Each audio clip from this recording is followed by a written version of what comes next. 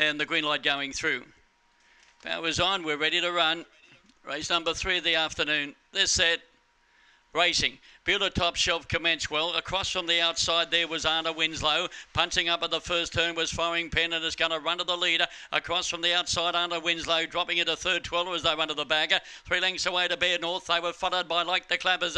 In second last place was Builder Top Shelf and Olivia Mary at the tail of the field. They travelled out of the back straighter, and Anna Winslow quickly shot nicely clear. In second place at the moment was Firing Pen. They were followed by Builder Top Shelf, but away goes Anna Winslow. Too good for Firing Pen.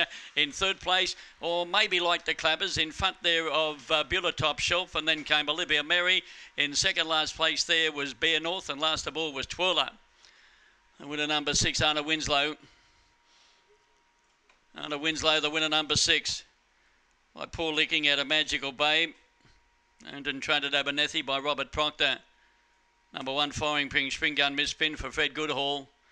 And number 4, Like the Clappers, Cosmic Rumble, Delta-licious for Alan Woods, the numbers 6, 1, 4 and 2. 509, 1797, run home 1247, and that run a 30 and 44. Winning margin 4 3/4, 3 3/4 lengths between the second and thirds, 6, 1, 4 and 2 after the running of that event. And that winner on the tote, Anna Winslow, will pay $10.70 and $1.80.